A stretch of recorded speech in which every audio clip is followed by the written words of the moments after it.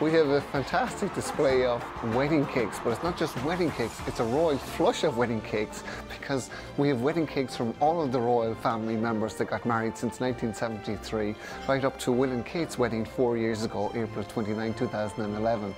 Everybody gravitates towards them, they're watching their fashion trends, and people want to identify with them. So we think that that would be the highest selling piece of cake from their wedding.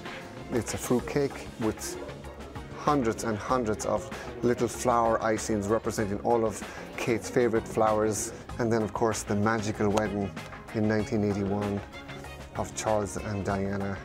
We still want to hold on to something from that wonderful marriage, and especially when we see William and Harry, the great children that came from that marriage.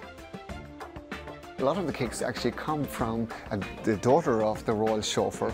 She actually saw a news item on TV here in the UK about Julian's Auctions selling a piece of wedding cake from William and Kate last year, which in fact sold for $7,500. And she decided, wow, I have cake that's worth money sitting in my wardrobe. So she consigned the items to us, and they're here now in London now. These cakes are going to go to America, back to Los Angeles. Of course, these cakes we don't recommend for consumption. Of course, they're way too old now, way past their sell-by date.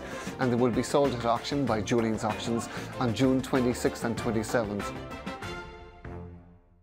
Hey YouTube fans, I'm Landon Dowdy from CNBC. Thanks so much for checking out our channel. Here you'll find videos packed with all the info that you need to be smarter about your finances.